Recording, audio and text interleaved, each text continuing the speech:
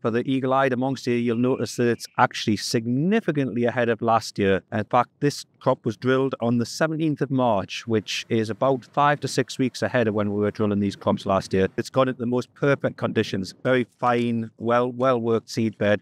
We've got everything off to the best start. Again, I'm going to talk about weather. We've had significantly less rainfall at the minute.